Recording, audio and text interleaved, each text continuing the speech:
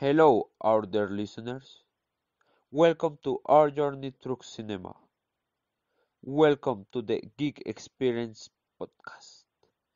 In this special chapter, we will talk about the evolution of cinema, from the first short films to some of the best films that have been produced in recent years. With us, Juan Diego Ramirez, Sebastian Parra, and Juan Felipe Hernandez.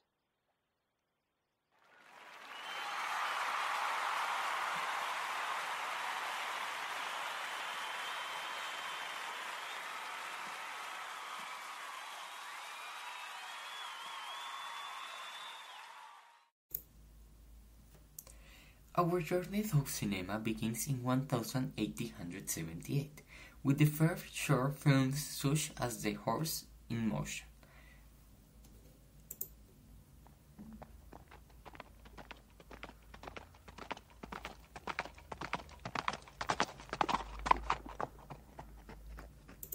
And the arrival of the train.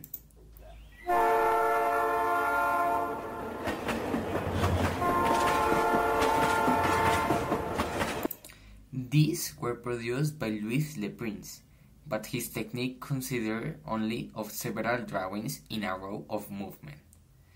In the history of cinema, we see some people involved. The most important creators were Thomas Alva Edison, inventor of the incandescent lamp and the photograph, and the brothers Lumiere, who created the cinematographs. This machine was so useful because it can take movies in page. One of the first movies that they did was The Springers Quartet in Paris. After the performance, people were fascinated. Other of the films were documentaries and also very short. Other movie was The Apartment in 1960. Was one of the first long movies. It lasted 2 hours. This was in white and black, and this movie were a simple problem. There is an apartment for two gentlemen that work in the same company. They take tours in their apartment, but they never agree. More than all, when they want to take a lady to home. Another movie was The Graduate in 1967.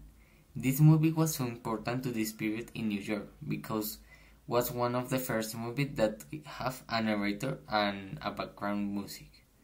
In certain essence, it is about a graduate man that he gets an older woman, but she cheats on him and then he cheats on her and so on several times, until she dies and he decides not to fall in love again. And the last important movie for this decade was Frankenstein in 1931. This movie was one of the first movies that have science fiction sense. It was about a little scientist that dreamed to create a human body, but he does it. He creates Frankenstein, but it was like a monster.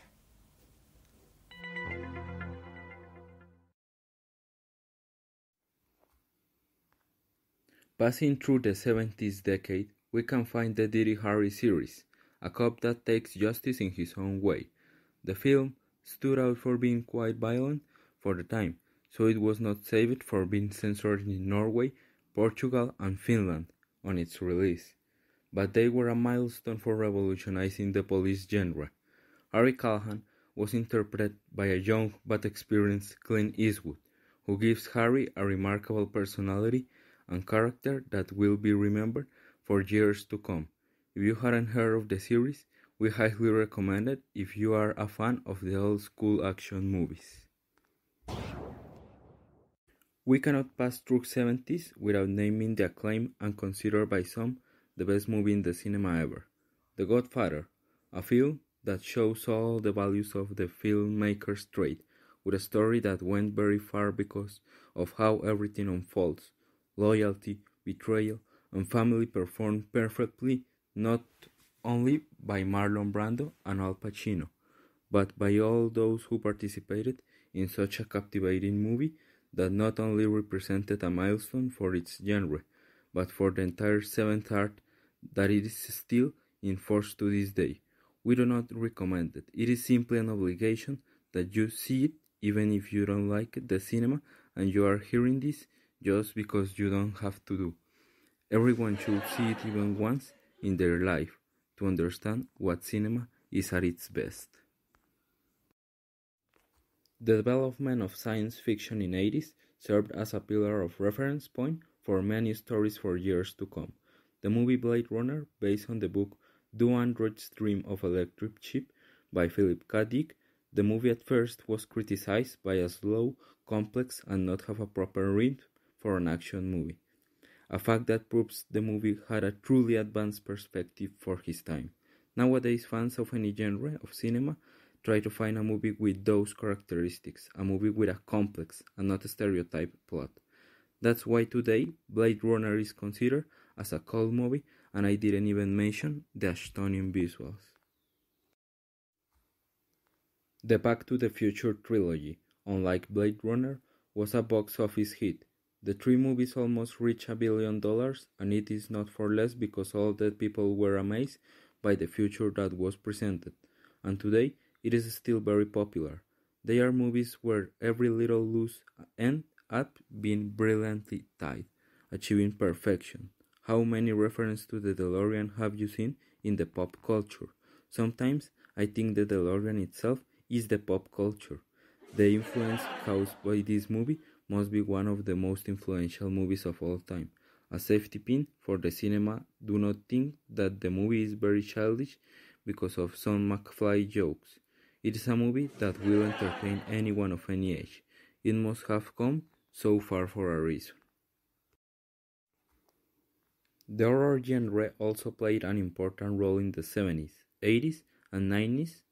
For example, The Shining, a story where we see the Jack Torrance descent into madness, Michael Myers in Halloween, a natural-born teen killer, The Horrifying Chainsaw Massacre, A Nightmare on Elm Street, a story of a child molester who returns from the dead, Predator, a movie where a unknown thing is chasing a command of mercenaries, and The Exorcist, considered as the scariest movie ever created, are just some examples of the golden age of horror.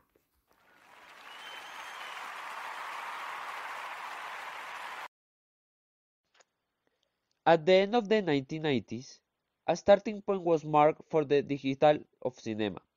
In the beginning, transforming analog pictures into digital ones in order to manipulate them with a computer was something reserved solely to improve the special effects of a particular production.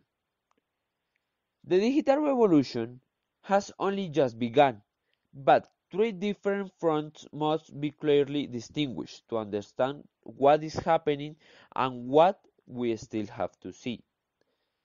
The elaboration of virtual pictures by computer is what will continue to allow us to enjoy images as incredible as those of the Spider-Man saga. The one mentioned lately is with the first movie that we start, Spider-Man.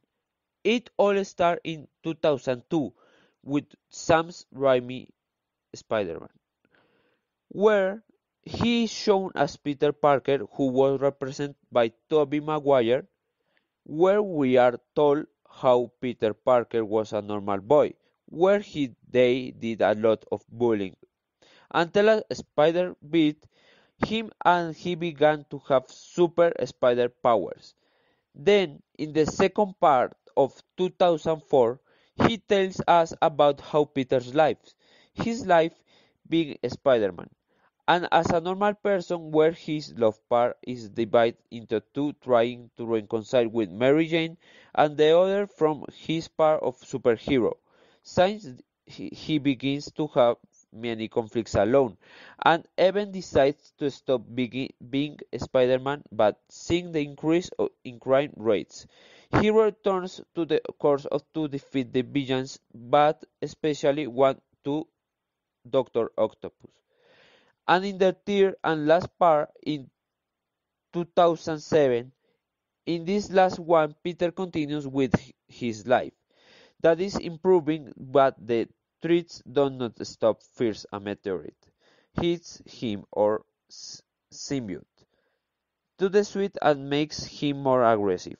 But at the same time, his best friends, the Green Goblin, attacks him since he thinks it was Peter who killed his father and wants revenge. At this movie, the Sandman also appears, where Peter will have to live off those problems while trying to restore your relationship.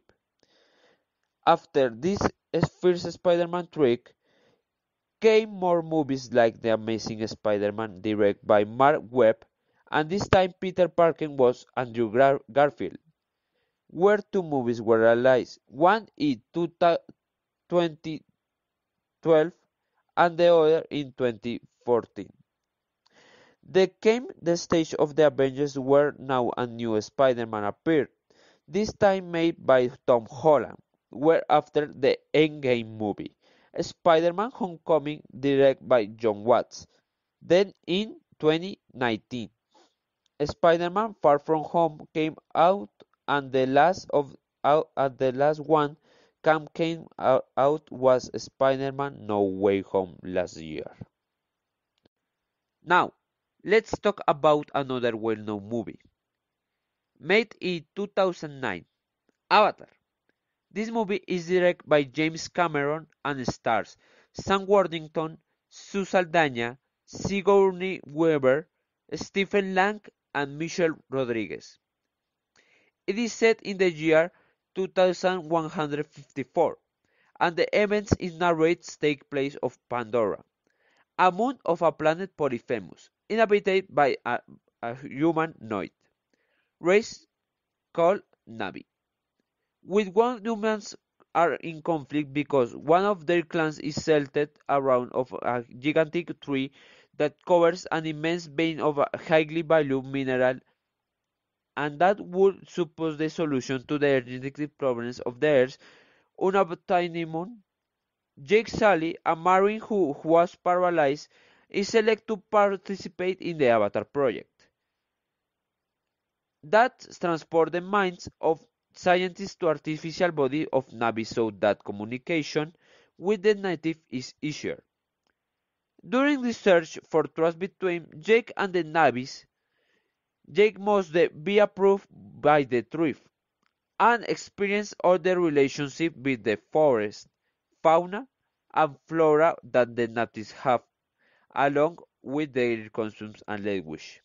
Despite the scientific end of the project, Colonel Quaritch, who leads the defense of the human base of Pandora, convinced Jake to provide him with information about the natives in case force it need to remove them. At first, Jake fulfills his mission professionally, but falls in love with one of the natives, Neytiri, and realizes that they will never give up their land, making an armed conflict inevitable. He must decide which side he is on. This year, it is being said that they are going to release the second part of Avatar. Thanks for joining us in this special chapter of the Geek Experience. Don't forget to listen our podcast daily, where we normally talk about the cinema news to inform you of your favorite movies and series. The Geek Experience is Pablo, Andrés, Sebastian, Parra, Céspedes, Juan, Felipe, Hernandez, and Juan Diego Ramirez. See you next time.